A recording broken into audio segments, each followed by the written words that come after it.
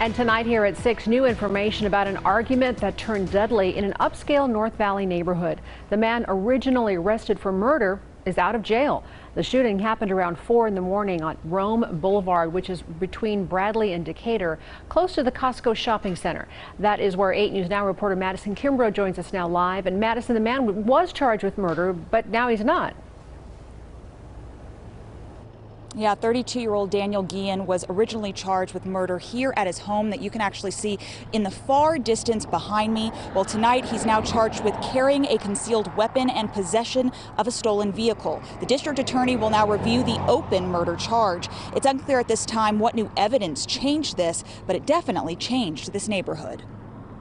I went outside and the street was just full of police, and they were trying to get him to come out. It's a morning neighbors won't soon forget. Blue and red lights and police tape. Thursday, word spread fast of a murder at this home. Danielle Smith says there's been a lot of police calls to this residence before. Metro has been there, more than a handful of times, so we weren't at all surprised.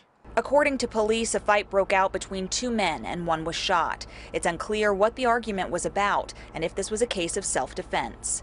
Neighbors tell me there are two houses on the lot, and they see a lot of cars go through. They also say they're not sure if the owner lives there or rents it out. There's 8 to 10 people going in and out of there all the time. We did not know that.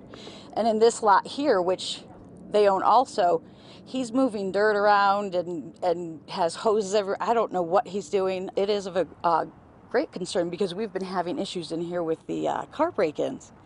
So, yeah, so it's a concern. Officers that were coming around to kind of reassure everybody of the local neighborhood here, they had indicated that neither of the two men involved were actually residents of that home. It's obviously unsettling because this has been an extremely peaceful, quiet neighborhood for so long.